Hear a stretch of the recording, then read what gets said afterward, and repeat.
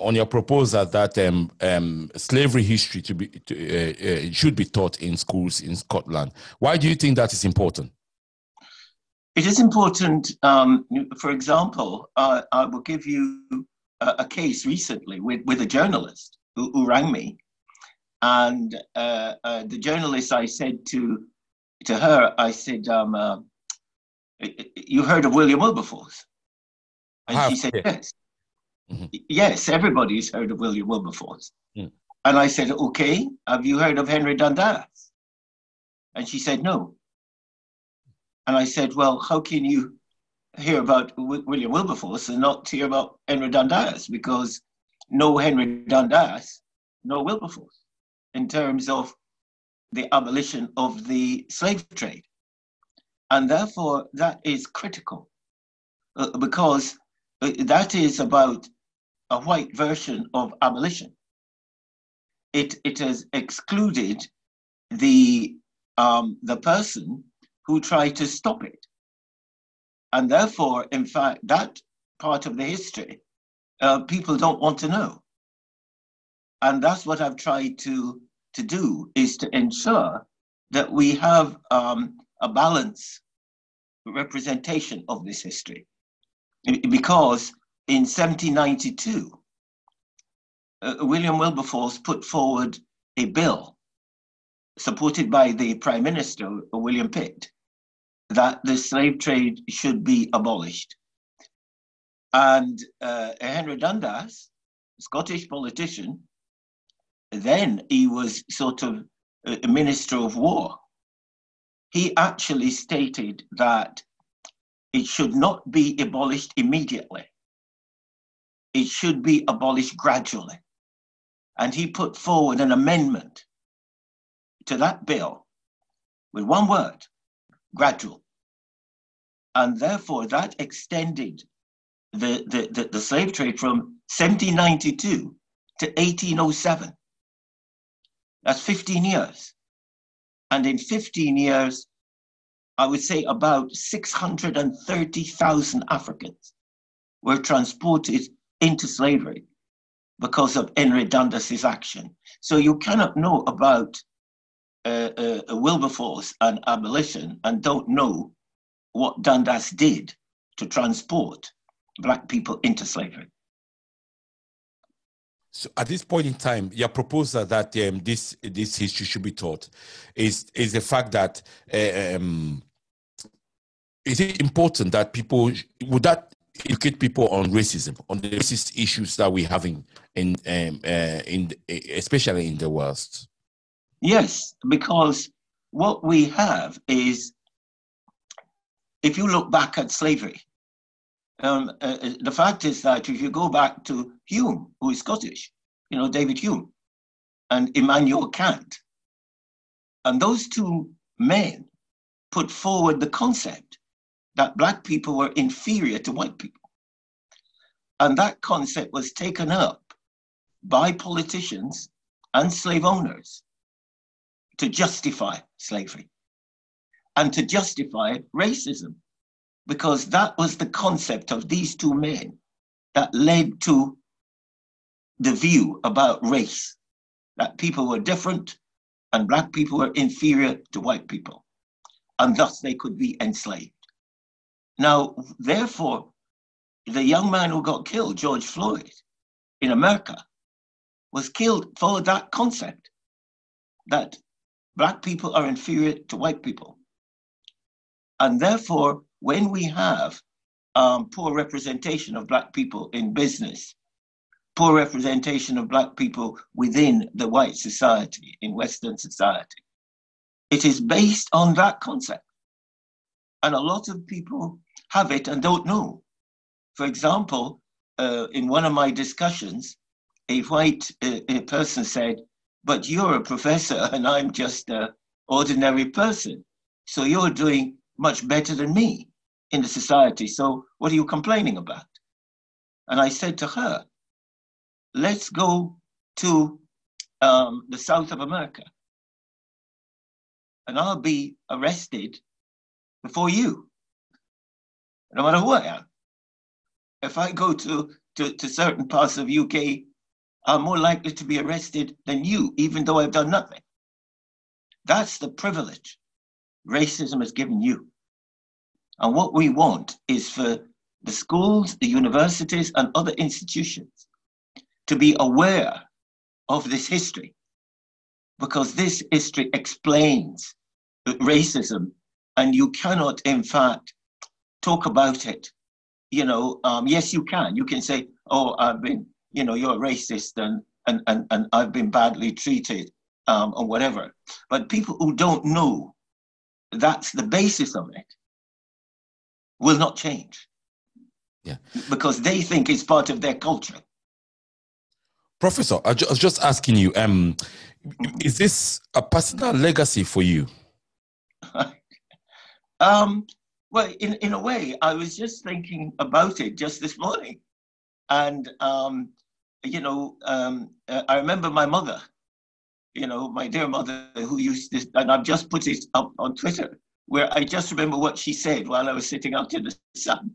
And she passed away in 2003. And she used to say to me, when I make excuses, she used to say to me, make sense. Make sense. And that means I have to tell the truth. And I have to tell the truth from my experience and my studies. So the whole idea of making sense is important to me. Now, I can't see you anymore. Is that okay? Well, I'll continue anyway. Now, what is important to me, you asked whether this was some sort of a calling, or I felt that I had to do this.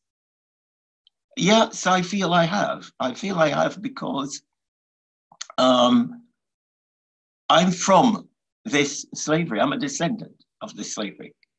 Your proposal that slavery history should be taught in schools in Scotland, is that a personal legacy for you? Okay. Yeah, well, in a way, when I was a young boy, my mother used to say to me, when I make excuses, she used to say, make sense. And what she said, makes sense. And the point about that is that it's part of our colonial legacy, because I should imagine that's what the slave owners and white people say to black people during slavery. It makes sense. And the point is that make sense meant to me, I must find out the reasons so I can defend my people and, in fact, myself. And the point is that I looked around, since 2007. And I just had a feeling, because 2007 was the commemoration of the abolition of the slave trade, 200 years. Yes. And I started to look at the history very carefully then. And the one thing I noticed was that I was finding things which I was not told about. Mm. So I was finding information that wasn't in books, and I was never told. And for example, I sent to Jamaica to get the Jamaica telephone directory, because I was just a bit suspicious why, Jamaicans have so many Scottish surnames. And the telephone directory came, and over 60% of the names are Scottish surnames. And I thought, well, why hasn't anybody told me this before? My mother's name is Larmond. And it never occurred to me that it had any Scottish connection. My cousin's surname is Gladstone Wood, which is a quintessential Scottish names. And my other cousin is Mort. And therefore, I thought then, there's something not right about this. And I started to read. And there is also another aspect which I must confess, because my mom used to also say to me, when I became relatively successful, And when I got a professorship, I remember her telling her neighbor in London, the neighbor said to my mother, you know, they're all black people living in Haringey. And the neighbor said to my mother, Miss Ivy, how is your son doing in Scotland? My mother said, I was up at the window looking down, listening to them speak. And my mother said, well, you know, Mrs. Pennycook, fact is I live in Pennycook, but it's spelled differently. Mrs. Pennycook, she says, my son is just a vehicle, you know. He's God's vehicle. And he's just really telling them what is God's message. And therefore, I then understand that I've made no contribution to anything I do. As far as my mother is concerned, I'm passing it on. And although that's a very Jamaican African story in terms of how things are, that meant a lot to me, because she also said to Mrs. Pennycook when she said, and what else your son is doing in Scotland? My mother said, you know, I just received my Doctor of Science, you know, which is a rare degree. You know, it's a research degree. And my mother said to her neighbor, well, you know, Mrs. Pennycook, you know, I think he's still at school and he's doing well. So again, my mom, she had a way of saying things. She knew exactly what she was saying. And these little things, the fact that I realized that my people, you know, I went to a church school in Jamaica. I didn't go to the standard school that you could get exams and go into, you know, the civil service. I didn't have that privilege. My mom left me with her sisters when she left Jamaica in 1951. And I lived with her sisters until 1955. And she sent £86 for me. And I traveled on my own from Jamaica to Liverpool, to London to meet her in 1955. I didn't even recognize her. I couldn't, because she left in 51 and by 55 I'd forgotten. And therefore, all these things about our lives said to me something has to be done. And although I'm working on science, you know, I decided I also had to do something about this history to inform people, because you can't inform without facts. People respond more to facts than to myth, because I can point out where Dundas' statue is. I can point out where he's buried. I knew where he was born. And I knew that what he did about the slave trade. I know what he did about San Domingo in Haiti. He lost 40,000 British troops, destroying the French slavery industry. I know that he sent the governor to Jamaica to transport the Maroons to Nova Scotia. Therefore, with that sort of evidence, I knew he transported the Scottish martyrs because he didn't want them to vote, give them the vote. So with that information, I can change attitudes. I can change opinions. And therefore, that's what I realized. So my job, and it came to a head yesterday, you'll notice in the evening news, in Edinburgh, the Edinburgh Evening News, that on the 13th of June, and the story's on my Twitter page, so you'll see that, where somebody wrote on the 13th a letter to the Evening News to say,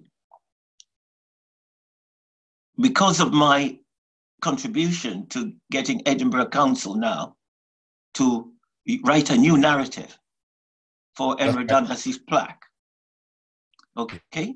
Now, the councillors that is advocating for that as well in the council, yes. That's right. Well, the story of that is, for 3 years, I was on a committee.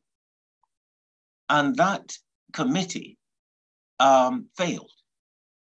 We had 2 people on it. The present Viscount, the 10th Viscount. Henry Dundas is the first Viscount. So that's his descendant. Yes. He was on that committee. And also the historian Michael Fry, and I'm calling names now. Michael Fry, the historian, and both of them obstructed the working of that committee because they didn't want a plaque on that statue which said Henry Dundas had anything to do with slavery. And that's what I wanted, because that's the truth. And the fact is that there was one other guy, Adam Ramsey, he was with me. And for 3 years, we debated and discussed, and though they found arguments, which was completely fallacious, to stop it. And when the statue was taken down in Bristol, the council made a decision that the committee is finished. So we reached no decision, closed. I then put stuff up about Dundas, that the committee had finished and this was right, and Dundas did that. And the public contacted me and said, what should we do? And I said to them, write to the council. And a lot of people did. And the leader of the council put up on Twitter that he's in recognition of what I've done. He's going to set up a new committee, and he excluded the Viscount and Michael Friday's story, excluded them. I didn't ask for anything, and I was included. And within 5 days, we had a plaque with a new narrative, with gradual abolition and the over 500,000 people he transported into slavery. That will be on the plaque. The point is that that's how it is to try and get anything done. And I didn't do it on my own. George Floyd helped me. He did, because I describe his killing as a crucifixion. And all that, we work together and we've got that. So as far as I'm concerned now, if I go back now to the Edinburgh Evening News, on the 13th of June, now people have seen that and say white people, and they don't want slavery on that plaque either. And that's the essence of all these things about plaques and statues coming down. The Viscount would rather that statue pulled down than put a plaque on it, says ancestors killed 630,000 people from Africa. Yes. He would rather it pulled down. And the guy in the Evening News then said, because this is important, how now the reaction, how racism really works. Somebody wrote in the Evening News that I'm a chemist, not a historian. So they shouldn't listen to me.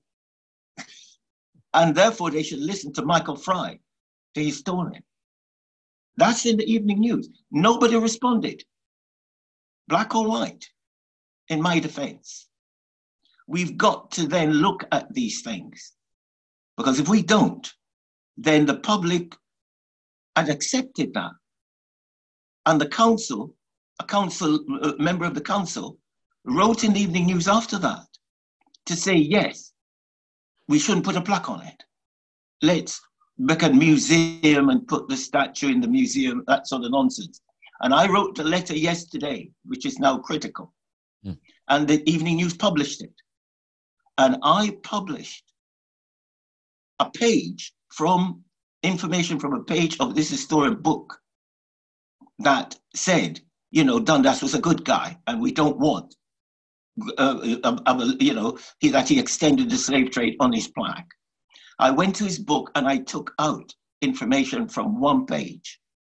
And in his book, he said, this is the man he's defending, saying he was not a bad guy, abolition was just, gradual was just temporary, when the Prime Minister says it was never. The point is that the page I took from his book said Dundas was going to breed black people. He wanted women of 16 and men of 20. It's written in this person's book. And therefore, that is in the evening news yesterday. And I met with the leader of the Labour Council yesterday at a sort of a gathering. Nobody said anything. But the point is that the general public now in Scotland or Edinburgh is aware that the historian who doesn't want slavery on the plaque was writing great things about Dundas breeding black people. And he called black people wretched blacks. Now, what I've just summarized is what we have to do. We can make hundreds of programs. We can talk as much as we like. But Michael Fry, as the historian, knows exactly how much you know. And he uses that to ensure that your children and my children and grandchildren will not progress. So that was a bit long, but that's the story of how racism can work, not just being arrested by the police or being, charged for trying to change a bit of, false money or something which killed that poor man. So racism is extremely complex, and the way it operates is like the story I've just given you for the evening news. With that, Professor, are you insinuating that it's a systematic, racism is systematic, that is difficult to deal with? Oh, yes. Okay. Oh, absolutely. And I'll give you two stories. I went to give a lecture last year in Edinburgh. And when I arrived, the attendant said, what do you want? And I said, I've come to give a talk. And she said, what time? I said, 2:00. And she said, you can't be giving a lecture at 2:00 because that lecture is being given by Professor Sir Geoff Palmer. Right. 2 weeks or so before that, I went to another institution and my phone went dead. And I said to the guy, could I go in and charge? And he said, no. He said, do you know anybody in there? I said, I used to know the previous boss. And he said, the previous boss? Were you a chauffeur? So it is systematic. It is almost in the DNA. And it is believe it or not, those two men who devised the concept of race. And, when we had COVID-19, Black people had a higher, infection rate. And what were they saying? They were just going to say, it's like sickle cell anemia. And therefore, Black people, it's genetic. And if they got away with that, then when you and I walk down the road, somebody will do us harm on the basis they think we're going to do them harm because we're carriers. And we had to protest. And they looked at the results again, and the Times and also Liverpool and Edinburgh University looked at the figures and said it was deprivation. Nothing to do with our biology.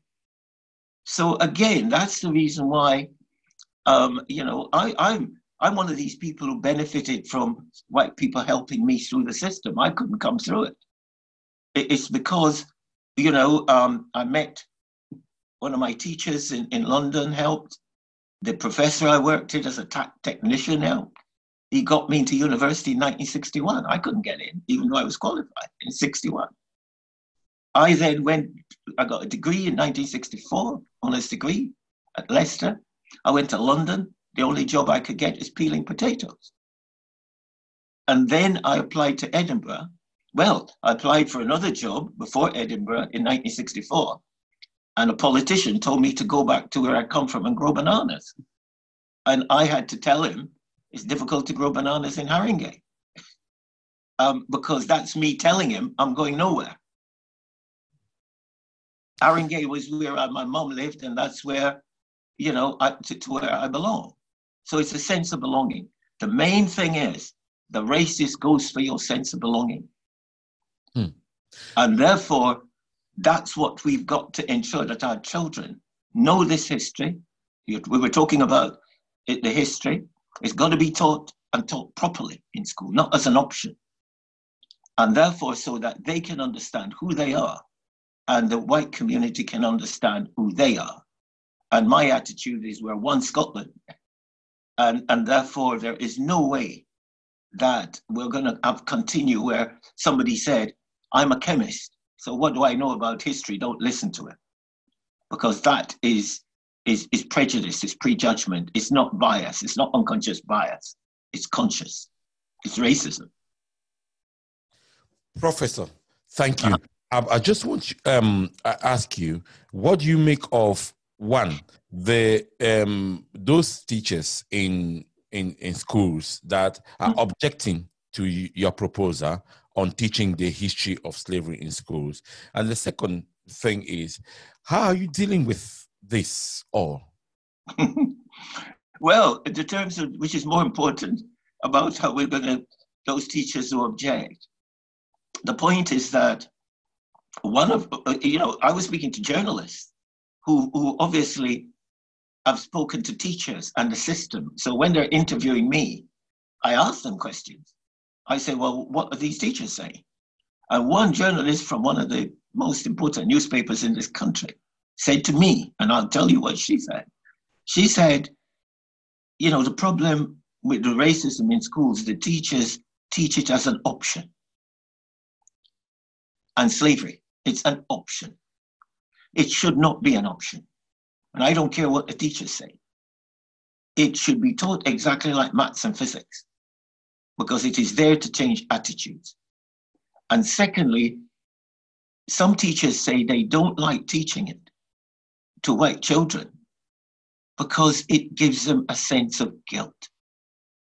Now, have they asked the children whether it's giving them a sense of guilt? The point is, therefore, people are working against teachers what the society needs. And speaking to, at a Zoom meeting of a labor group yesterday, I said to them, they said the same thing as you, it's from the EIS, the union. I said, how do you change things in this society? And, I said, you find out who is responsible for the curriculum. And whether it's the government or the council, then you approach them and you say, we want the curriculum changed and we want this history in it because it is important for our society. A diverse society needs diverse knowledge and you need diverse representation. And therefore, that's what I said to the union. And my attitude is that whether teachers like it or not, it's too bad. The point is that it is what's good for the country that matters, not what individuals think. And so that's my view about the teachers. And in terms of my own position, my nephew rang me from London yesterday, and he said, Uncle, why are you making this stand? Aren't you worried? And I said, worried about what? I said, my ancestors had to face slave owners, unarmed, uneducated because they weren't educated. But they faced slave owners and fought so that I could be here. And you're going to tell me that I can't pass a statue of a slave owner? A statue, a piece of stone, and a piece of metal, when they had to face them alive. And therefore, what I want is a narrative on the Gallery of Modern Art in Glasgow. I want it on, Rodney Street, to say Rodney fought to retain Jamaica because Jamaica was so important. To me, that's what I want. And without support, I'll still continue to do it because I'm convinced that when you take things down, in the Colson statue is now down. People don't even remember where it was. They can't imagine it now. What does it mean not being there? At least when it was there, it was causing some trouble. And therefore, I am worried of taking things down. And if they're being taken down by right-wing racists, I don't want them to do anything for me. If what I want, the next statue down, is racism. The next statue down is racism. And if they're going to take statues down, we might as well take half of Glasgow down. You know, we'll take half of Liverpool down. We'll take half of Bristol down. We'll dig up Jamaica Street. To me, it's a ridiculous notion. It is diverting attention from racism, where in fact we want our kids to be taught our history, and the white kids taught about our contribution to this country since 1562. We've been contributing to this country, and therefore I want that representation. And I'm saying that because all of us are one Scotland and we're going nowhere. And on the point of celebrating the Black contributions in Scotland, are you in favor of Black History Month, Professor? Oh, yeah. I feel that Black History Month should be every month if it's taught in schools. But you see what I mean? I think the October Black History Month thing is just it was initially important, very important initially. And therefore, I'm not into debates, you know, like I've got colleagues saying to me, you know, we should get rid of the word black, you know, and I just said to them, well, you can be Black Jamaican, Black American, Black African, you can do what you like, and you can use it if you like. The point is that we are one humanity, nothing else. All the rest is man-made. And therefore, if some people want Black History Month, have it. You know, why? You know, it's not doing any harm. And but the main thing which is doing harm is that somebody in a national newspaper can say my views on history are invalid because I'm a chemist. The truth is I'm not even a chemist. I put that in the evening news. He's got even that wrong. I'm not a chemist. So, you know, I just feel, let's have our celebration, you know, and this may sound awful. I saw on Facebook yesterday, some person is saying, let's get rid of all the white statues of Jesus. You know, let's get rid of those. Then somebody said, what's the real color of Jesus? And somebody puts up a picture this morning of somebody, you know, looking Arab, which is brown. So that excludes Black people from Africa, and it excludes white people and brown people. And that's how we end up with this ridiculous situation. Do you know what that could lead to? More racism. More racism. So when your kid and my grandchildren go for an interview, he could be interviewed by a white person who then objects to somebody spraying paint on Robert the Bruce's statue. You see my point? Which has nothing to do with anything. Your son and daughter or my grandchildren, highly qualified, go to an interview, and somebody who objects to somebody spraying paint could then act in that way. And therefore, nobody can act in that way if I say Henry Dundas did that and he did that and he did that, and they can go and check it. That's a fact. That's what I want people to know. And Scottish people I've spoken to, the one thing they've said in unison, one common factor. Why hasn't anybody told us this history before? And a white historian told me, Geoff, I didn't put it in my book in the 70s, all the slavery stuff in detail, because I didn't think the Scottish people could take it. And I said, that's insulting. That you're telling me you've avoided doing something who gave you that right?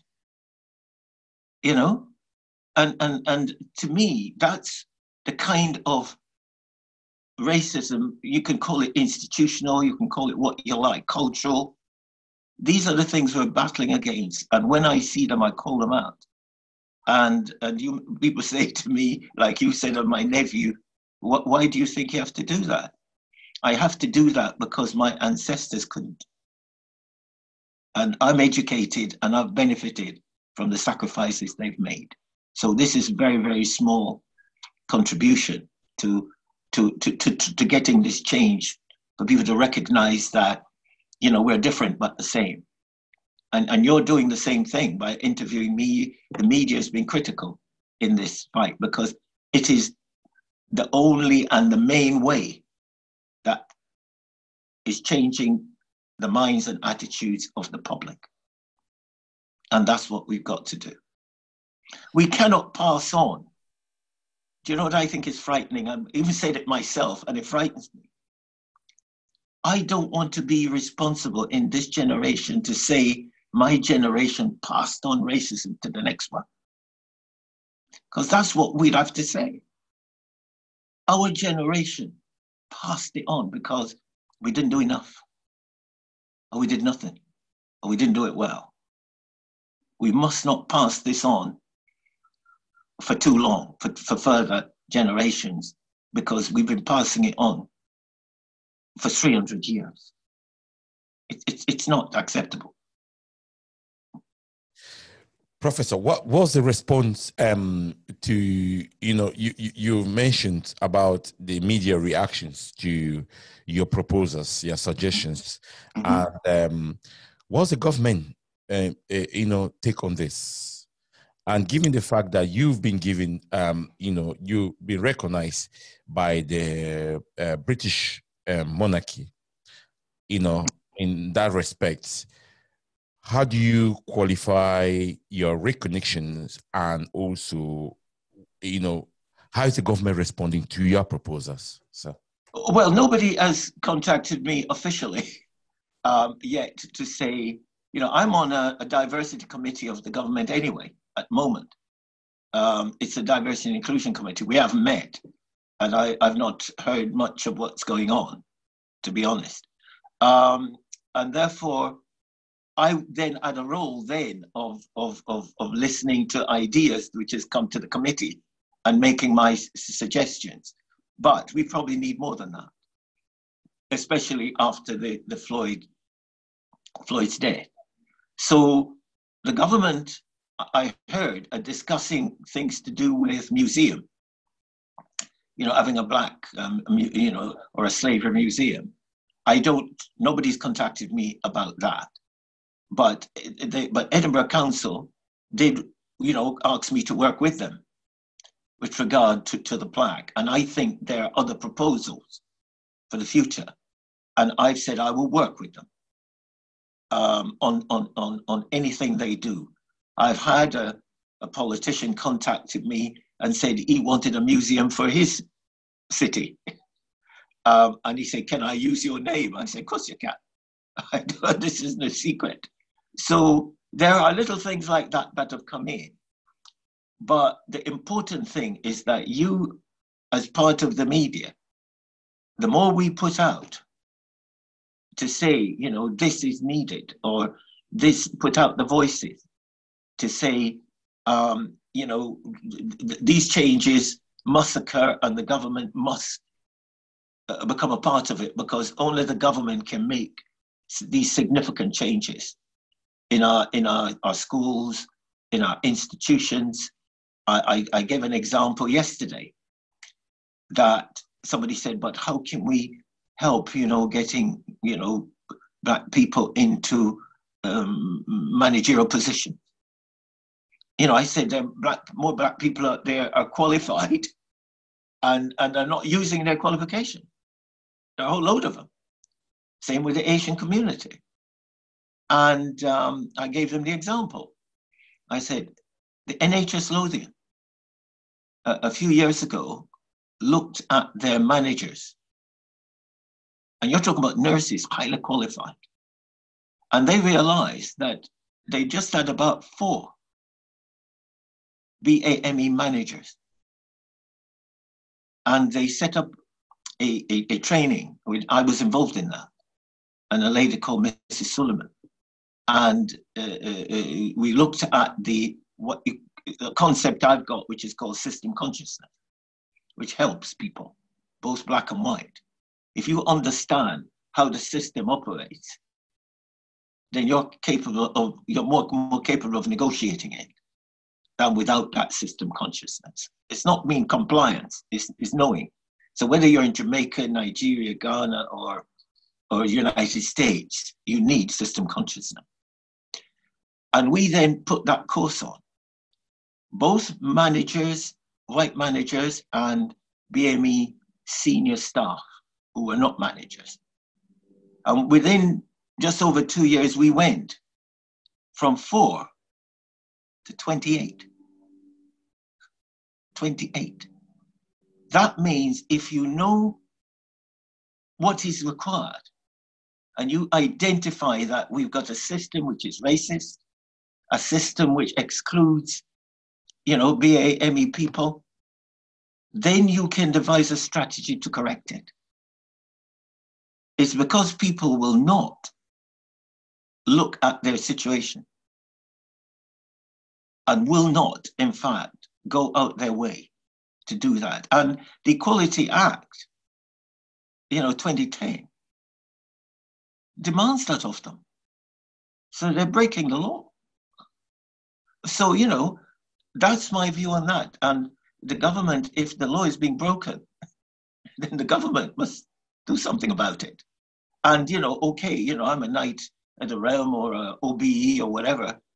As my mother says, she used to say to me, I used to say, Mommy, they're going to give me an OBE. She said, you go and take it. And when you go to Buckingham Palace, make sure you wear your vest because sometimes these big places are cold. Therefore, and then she said, the trouble with us, people say we can't earn anything. And when we earn it, they say, don't take it.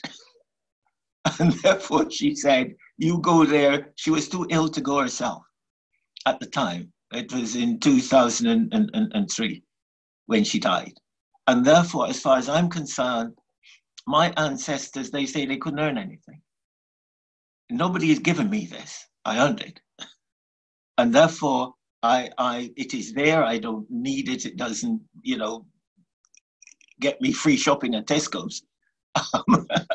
However, it says to the system, if you thought this was some accolade which Black people can't get, then we can, just like we can be doctors, lawyers, engineers, and therefore we want a role that gives us some control and management, because if we are involved in the management, you're more likely to make a better decision for the whole community.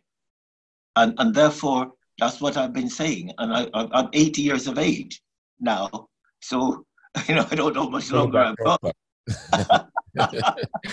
But I don't know, but I hope I'll be here long enough to see some people take up the baton after me, because it is a race that we've got to win. Talking about taking the baton over you, in terms of, what you leave behind. Yeah. If, God forbid, we're not praying for that, Prof. No. We want you to be around with us for a very long time. I think is it education or is it economic empowerment that we need? What we need, I just saw some figures yesterday that I think it was like 60%. We have 60% of the financial capacity of the white community. So therefore, there is a financial aspect. And if people can't afford to eat properly, then they don't work very well. And therefore, that is something we have to, to look at and try and redress. The point is that, what are the reasons? we're probably in more low pay jobs than and these low pay jobs exposes us to, like with the COVID, higher death rates. So somehow the government, for example, yesterday I heard them saying they're going to try and address the 30 points on the Windrush compensation situation. It has taken this, the crucifixion of that young man in America to drive this. So what we need, as I said, that the NHS Lothian did, is to look at the systems of work where Black people work in, and look at why they are not in senior positions, and address that. Because it isn't ability, it isn't genetics, it isn't because we are less intelligent, which people have been trying to prove for since because they would like to get that as a genetic fact, and then they would say you're 60% worse off because you're 60% less intelligent. That's what people are. So I went through that with Enoch Powell. I had to walk down the street and listen to that on the radio. Rivers of Blood. I had to listen to Nabarro saying, do you want to bring home your little blonde daughter brings home a big black guy? How would you like that? I had to listen to Smithick, where the politician said, if you want an N word for a neighbor, vote Labour. And he won the seat. So we have all that. Those are facts. And believe it or not, that's in the consciousness. So we've got to say to each company, how many, and I'm working with one of my friends, you don't know if you know him, called Silence. And we're looking at setting up a justice group. And that justice group, we are going to lobby the government and other people to justify why you don't have enough BAME people working for you. And we want that changed. So we're working at that sort of level.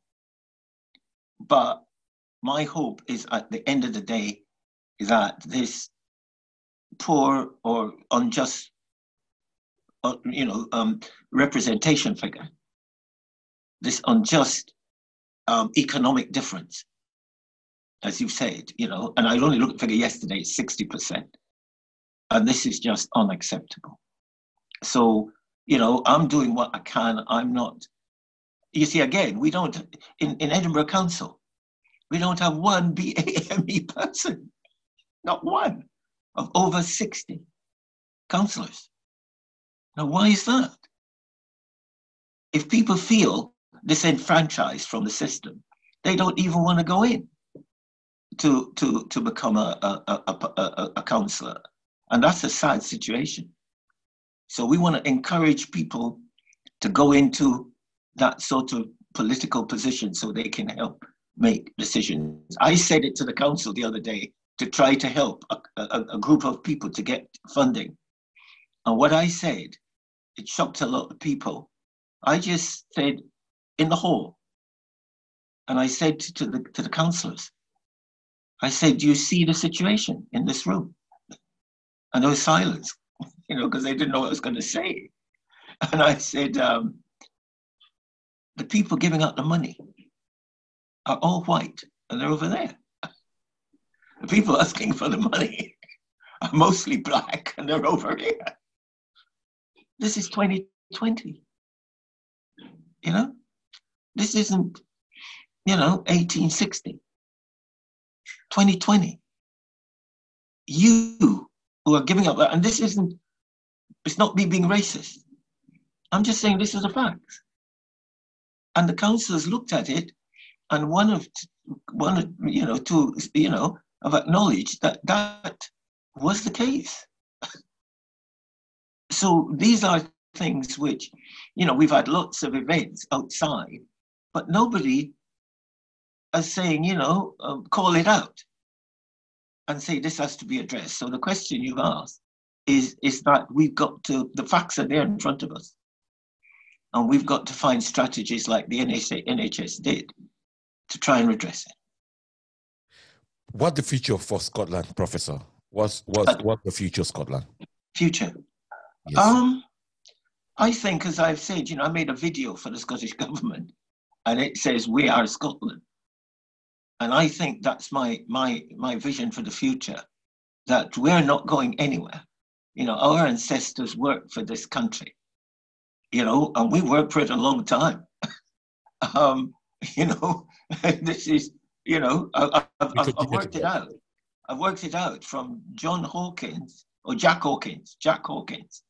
Jack Hawkins was the first person who decided to take slaves off the Portuguese and sell them.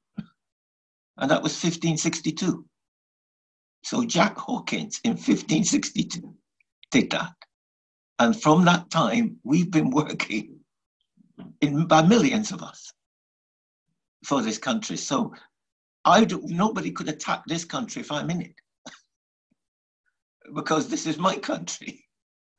And therefore, I want the same rights for my children and other people's children, no matter what color they are. When I did my research on barley, in terms of my work, I didn't say, my work can only be for Black people. It is work on science which benefited. And I'll give you an example. I was speaking to a journalist, and it's a white journalist, and he said, "Oh, well, what do you do for when you're not working?" And I said, "Oh, I don't do very much. Sometimes I have a beer, but that's what I do. I don't know what." She said, "Beer." He said, "I like beer. I like beer, and some of your beers up in Scotland are pretty good, And I said, "Oh," and I don't want to call in names because I upset my students and the people who are working in industry, but he referred to a couple of industries up here, brewing industry, companies. And I said, "Oh, those." Well, I taught both the people who own them, the owners. I said, "They're my students." And he went, "Students?" Yeah, I said, "Yeah, they're my students." And he's in England somewhere, he drinks the beer down there, and he couldn't believe that it was that is cultural product. The person who taught the people who own it, not just work in it, was taught by an ex-Jamaican, who came here. I'm still 100% Jamaican. I'm not living in Jamaica now. But my attitude is that I'm 100% Jamaican, I'm 100% Scottish, and I'm 97% African by genetics. So 97% of my genes are African, spreading from West Africa to East Africa. I've had my DNA done. So I'm 100% Jamaican, 100% Scottish. I'm 95% African by genetics. What should we be doing, Professor? What should we be doing in terms of emancipation of the next generation of Black and Scottish? Say that again. What do you think we should do in terms of emancipation of the future generation of being Black and Scottish? Well, the emancipation is something where you've been in some sort of enslavement. And I don't see myself as being enslaved here. Well, that's what we find with a lot of the current, perhaps the younger, the younger and a younger generation, that they face racism Of course. I've been speaking to a young a nurse and carer. She's well qualified. She's been in a job. Just some of the things that you've mentioned in this interview, Right. and she's looking to progress, but she's not getting that progression. But people that have come behind her have progressed, further than her, because they are not Black and Scottish as her, and all she knows about, well, she's from Africa, but all she knows is Scotland. She's never, she doesn't know anything about, not that she doesn't know anything about Africa, but she knows that that's her heritage. However, she's grown up here. She's been educated here, just like myself and a lot of other people. And these younger people, this is what they face. This is what they say. So I'm thinking that continue. You doing a good proposal to say, you don't want the future generation of Black Scottish, to be misinformed about the history. Right. But the current generation is facing those things that we're doing. How do we address that now? Okay. So that's about emancipation. Emancipation. Okay. Well, I think that, some of the things I've said, when you track back, what I'm trying to say is that the system has this, they call it institutional racism. The present minister changed it to institutional ignorance, which, again, is play with words. What she should be doing is dealing with the actual situation. And the actual situation is, as you said, that, like that nurse, but the point is that nurse should be on that training course. If she's, struggling to get into managerial position, then she must get in touch with, Mrs. Suleiman, because she was the person the Black person I knew who was running that course.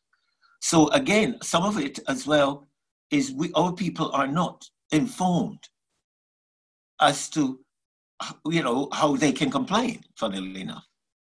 They don't know the process of complaining. Some of them don't because they fear of getting into trouble. So somehow what we need is, and I said this to the people who are running the Windrush situation, I said, people must lobby for an organization that has links with the powers that be. If you have just a community organization and it has no links with the council or with councillors, no links with the parliament, no links with schools. So when you set up an organization, and the media can help, is to set up structures like Citizen Advice Bureau. That is there to help people in general with difficulties in the community. And that is statutory funding that keeps it going. A lot of organizations I'm on are not funded in a statutory way. So every 6 months they're struggling to apply for funding. That doesn't work. What we've got to do is to get, if the parents, you see, better off parents don't need all this.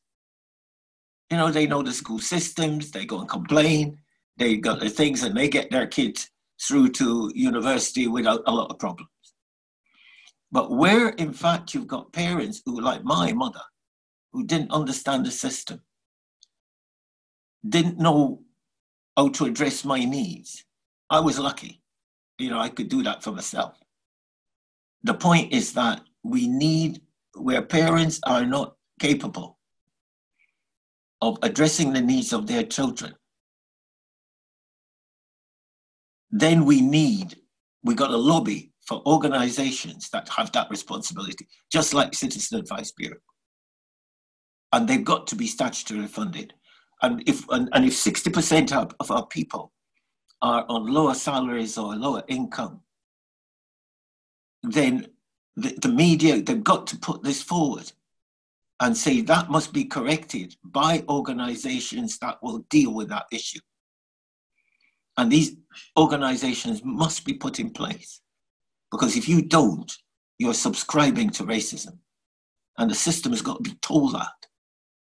If you don't address that issue, by the best possible means, you are contributing to racism. And thus, nobody, I think, would want to do that. So this is how these things have to be solved, because if we just say, you know, it's racism and it's terrible, it doesn't help the parent. You know, we've got to now say to the government, looking at that, the only way that's going to be addressed, you need a representative body, because we don't have these people in Parliament. If we had enough black people in Parliament, or as councillors, then you could go to them, you know? And that is the issue. It's so simple. But we don't have black people in our government. So where they're not there, we've got to get some black organization or an organization, I don't care what color it is, providing that organization is addressing the needs of black parents and their children. So you see the logic. We look at the Parliament and the Council, we haven't got any black people there. They're the ones who would help us to convince the government. And because we haven't got the people there, we've got to think of a structure that will do that. Sir Geoff Palmer, thank you very much for talking to Jambo Radio. We really appreciate your time. Thank you very much. Yeah, really, it's very insightful of what you're saying. Is there anything that you would like to, we ask this all the time, sir. Yeah, okay. Is there anything that you would like to say to our people which I've not asked you in this interview? Okay. No, I think you covered a lot in terms of, and it's good what you're doing, because you're keeping it to Scotland in a sense that, you know, whereas some people talk, they're talking about, you know, black problem worldwide. And I think, yes, we have an eye on that, but it's our job to look at what our people need and then try and find the best way of helping them. You know, and I think I think this is what you're doing. And you need to continue to do that, because you are then providing a voice to the powers that be to say, these things are out there. And the people don't have the voice to reach you.